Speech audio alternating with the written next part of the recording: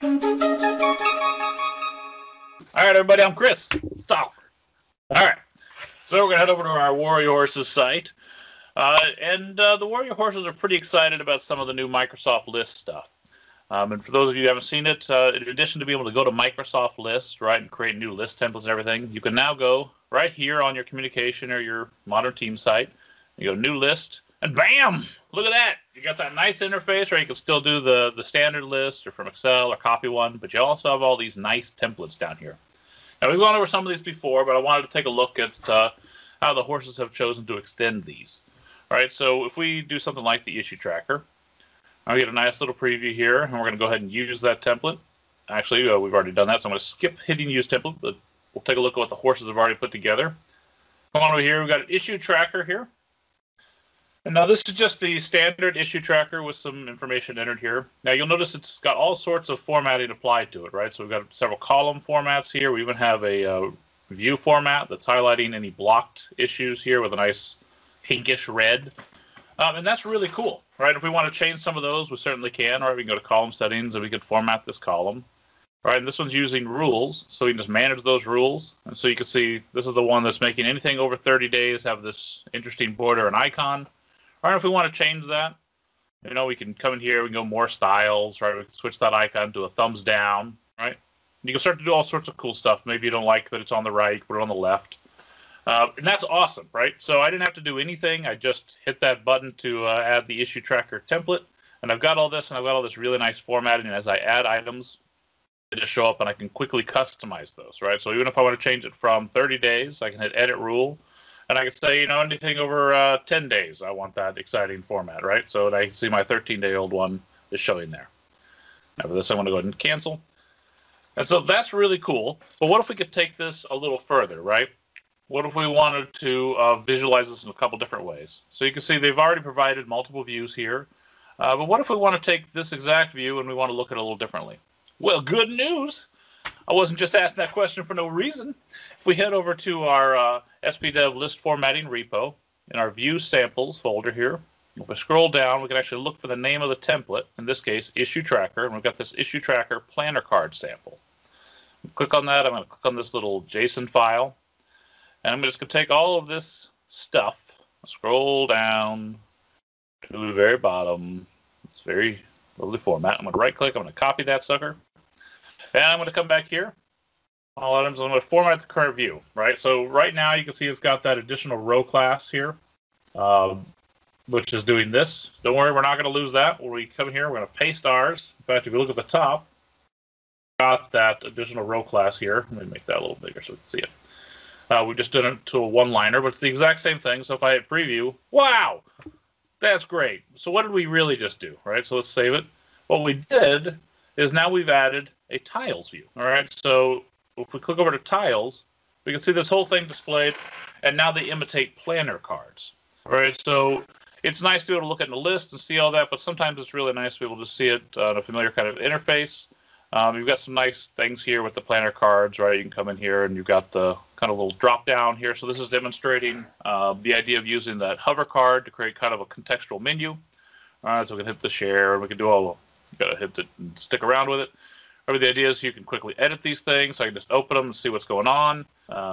See the hover cards for individuals, right? So if I want to find out more about who it's assigned to, I can get all that.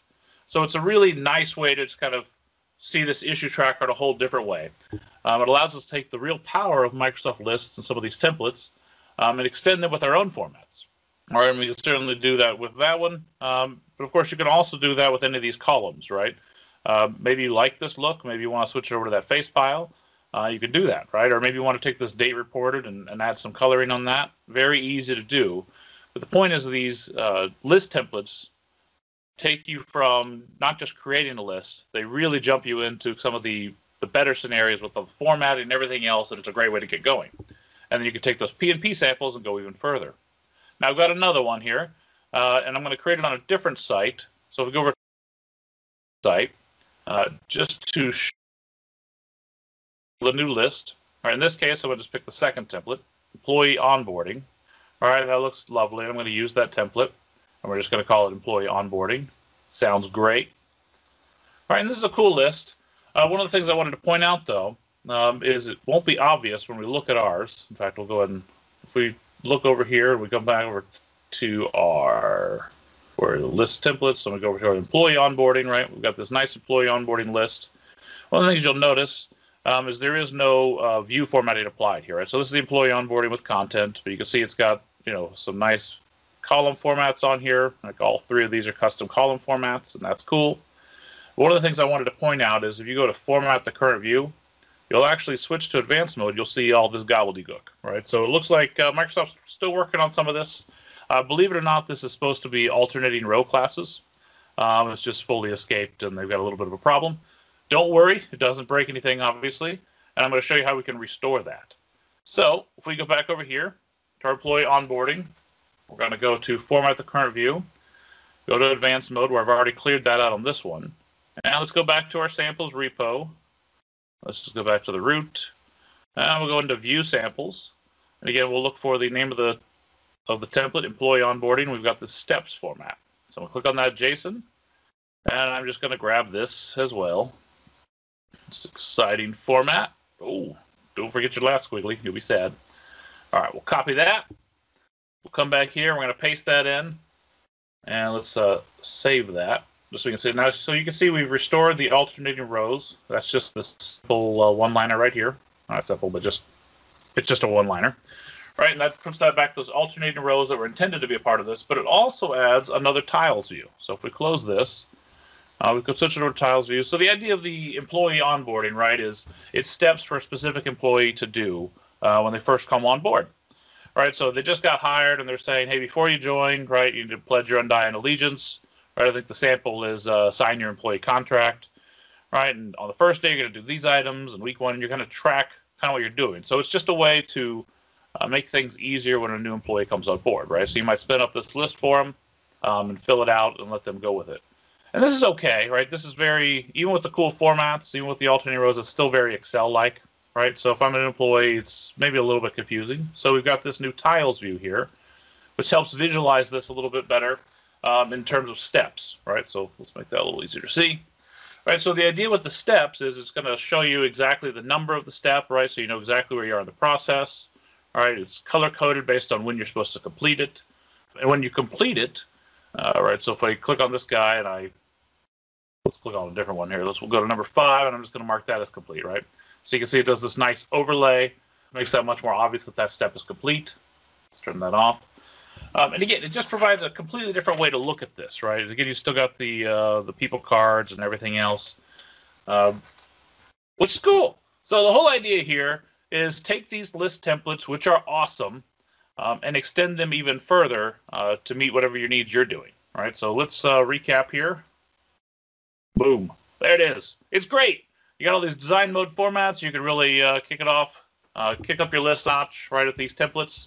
And then once you've customized these, you can actually use your own, not as templates, but you can copy from existing if you want to get these formats copied over as well.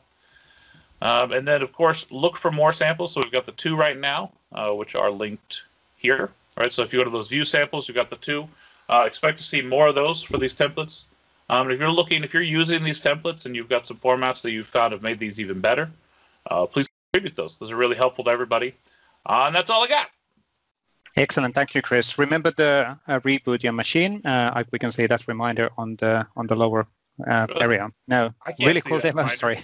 That's really funny. I don't see it.